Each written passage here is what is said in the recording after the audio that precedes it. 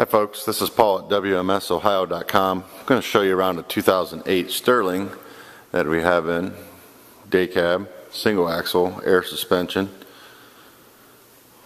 Check our full listing for details on the motor. I know they've had some motor work done to this recently. We have records on, and all those details will be online. Rubber all the way around this truck is in very good condition. A lot of tread left on the fronts and the rears as well. Frame condition, very nice frame on this, minimal corrosion. I know the turbos and things have been rebuilt, so those details will be on our website. Paint's real good on this. You do get a little fading, which is typical for the age and miles.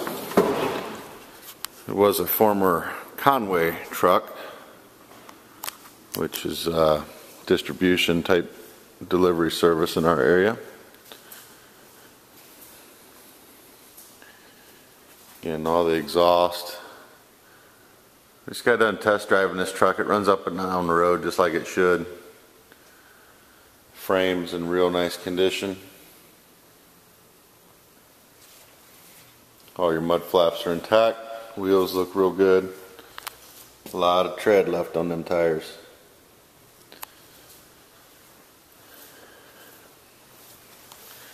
Air suspension. Does have the pintle hitch, the light plug on the rear.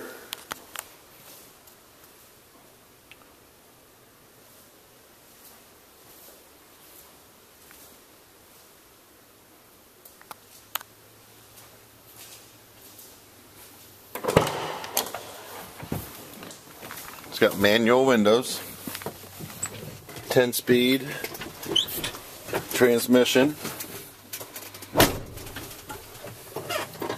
air conditioning blows cold.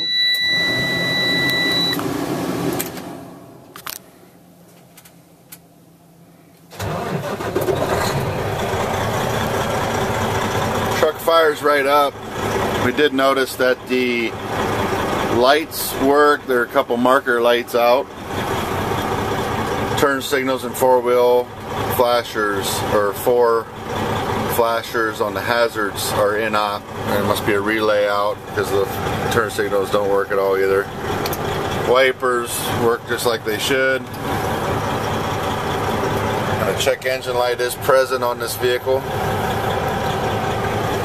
We'll have details about that in the description as well. Seat's got a stain on it over there. Looks like some caulking or something, but air ride driver's seat. Overall good condition inside.